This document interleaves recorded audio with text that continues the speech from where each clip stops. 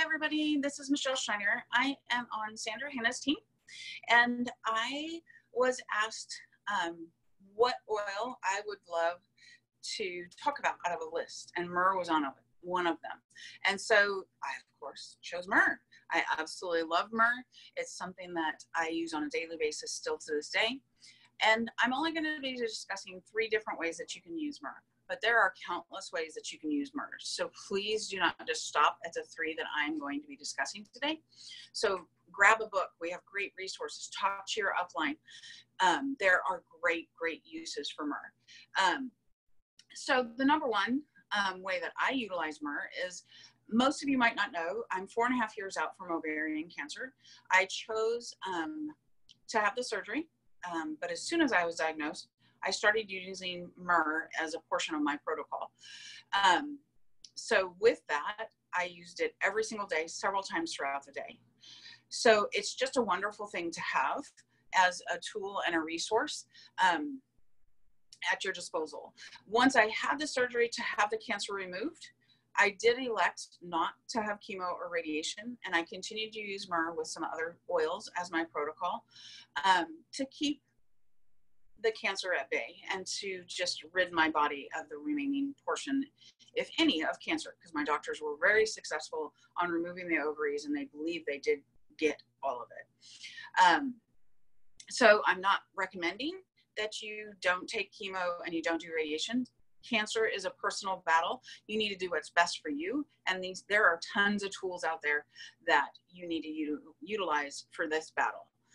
Chemo and radiation being those. So this was just my personal. You can go onto PubMed or on thetruthaboutcancer.com and get more information about that. There is scientific information that shows Myrrh attacking cancer cells. So awesome. We need to get that word out. We need to let people know that Myrrh is in this wonderful gift that we have in Myrrh.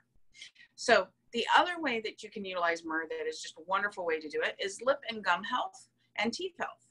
So you can utilize it by just putting Myrrh on your lips and your gums, and that's going to just help your teeth and your gum line.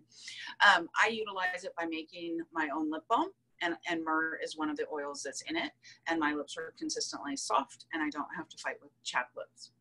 The other way that you can do it is for skin health. This dates back all the way back to the Egyptians. Egyptian women used to put a nugget of animal fat on top of their head that was drenched in Myrrh. And that was under that gold dome that they would consistently wear when they were out. And this was to keep bugs away, keep blemishes away, keep from getting sunburn. And look how beautiful those women were. So we can utilize this today in our skin health. So once again, you can utilize it for cancer issues. You can utilize it for gum, teeth, and lip. You can utilize it for skin issues, and I utilize it for all of the above. I do teach classes on the oils of the Bible, and so I have a lot of great information that goes a little bit more in depth when it comes to Myrrh, that how they used to use it in that time frame and how we can still use it today. So contact your upline, get more Myrrh into your system, and just enjoy it. The one little tidbit before I go, and I know I'm going a little bit too long, is if your bottle of Myrrh gets that little crystallization and it's hard for you to get the lid off, that is excellent. Those crystals are wonderful. Get that lid off, get those crystals, rub it on your belly, put it on your neck and shoulders, get that into your system.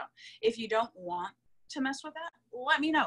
I will get you a new bottle of Myrrh so you don't have to mess with that, and I'll take your crystallized Myrrh.